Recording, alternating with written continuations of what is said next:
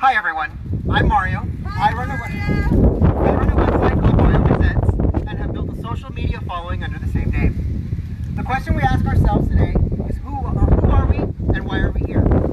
I'm a Hispanic son of legal immigrants and a gay man. I wear my personality on my sleeve and heels on my feet. Some would say that I'm promoting a miscreant lifestyle, while others call it brave and courageous. I call it who I am. Was a small man physically, but when he donned a pair of platform shoes, he entertained the crowd with a passion everyone respected. Today we're here to spread a message of unity and compassion and acceptance for everyone in the Conservative Party. We're all patriots. We wear it in the clothes we don, the hairstyles we stress over, and in some cases the makeup we wear. The worst thing we can do to ourselves is to bicker or quibble over subtle nuances of our conservative blanket.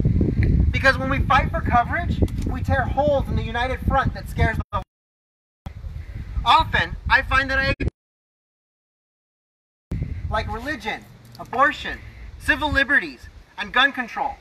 A gun is safest when it's under your control. I represent the farthest reaches of our Republic intent, and my goal is to present to you a voice that encourages our movement to grow. We have so many allies that many of us aren't even aware of.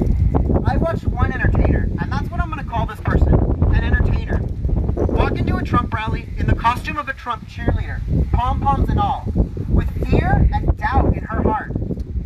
She was afraid because underneath the facade was a gay man. She was afraid that our patriots were going to shun her and tell her to go away. Because a lie told often enough and long enough eventually becomes true. Yeah. Trump supporters hate drags. Instead, our patriots embrace this art form because he did it as a protest to the left. Patriots come in all fashions, and it's through these antics that we begin to shatter age-old stereotypes. Me standing here in front of all of you is surely going to cause naysayers to call me a fake homosexual, a traitor, or an Uncle Tom. I enjoy it when they call me names, because it validates the fact that I'm here using my First Amendment to the chagrin of a community who thinks that they own my vote. My cultural blanket is made up of people from across the political and ideological tapestry. And there's one thing that we can all agree on. We're all Americans. Yes. We elect leaders, we elect leaders to pass laws and enforce our borders. Yet here in California and locally in Simi Valley, we have leaders who are aiding and abetting criminals, helping them break our laws. Everyone's had the argument with an open border supporter, and the stalemate usually occurs when they say, "Oh, haven't you broken the law? Don't you speed?" I'm here to remind you guys that the infraction of speeding is on a sliding scale, and the faster you go, the stiffer the penalty. We must put a full stop on helping people break our laws. Not in my town, not in my city, and definitely not in Simi Valley. Ruth Luavanos and Gavin Newsom don't feel beholden to us, the citizenry. There is no financial shortage in California because what you don't know is that in 2017, California passed a law called SB 2. SB 2 imposed a fee of $75 on every recorded document in the state. On day one of that fee, our Los Angeles, California, the city of Los Angeles, the county of Los Angeles made over $1 million. And by March of this year, the state said that they would have $125 million available for grants to benefit underserved communities. Today, days before Thanksgiving, the state's website says it's going to announce recipients summer of 2019. Where's the money, Mr. Newsom? Did we buy it? Did we use it to buy Aunt Pelosi a nip? The rest of the state is dealing with wanton homelessness and a fleeing citizenry while you what? Hobnob with Andrew Yang or pander for votes in Santa Clarita. Our local municipalities are often run by conservatives, but when we sit out elections, we elect liberals. Last election cycle, we watched this district turn purple for the first time. Yay!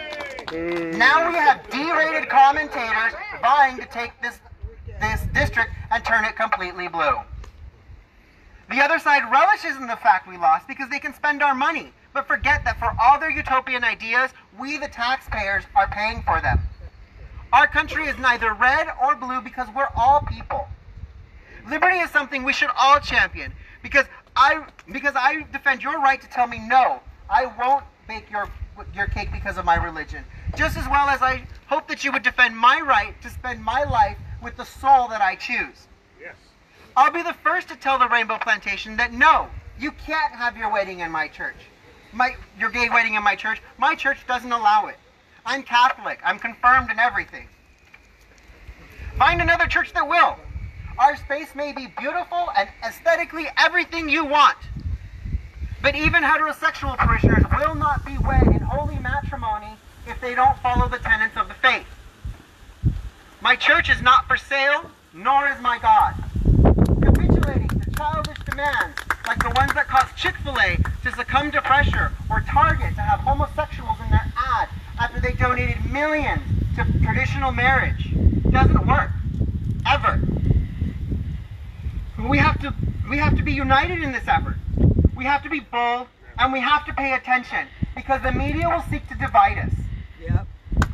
I was recently the target of a political sculptor who wanted to cause a rift between me and my brothers, friends, patriots, who have their own following. This sculptor whispered into my ear like a serpent, "I've never seen them share your stuff before. They've never tagged you in anything. Why have they never done anything for you?" I hit a nail so hard on the head that it caused the entire structure to shake vipers from every corner.